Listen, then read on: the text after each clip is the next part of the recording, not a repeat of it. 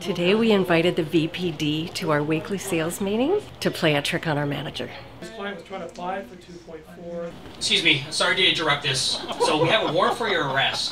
What? It's 15 tickets over several years, so there's actually a bench warrant for his arrest. Well, that's a negotiate. Yeah, well, it's a $3,000 he owes right now. We'll offer you $1,500. $2,700. Okay, final offer, $2,500.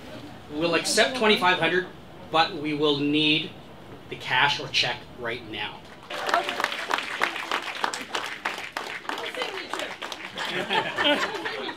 It's another $500 to take the cuffs off now. I knew I should have paid those tickets.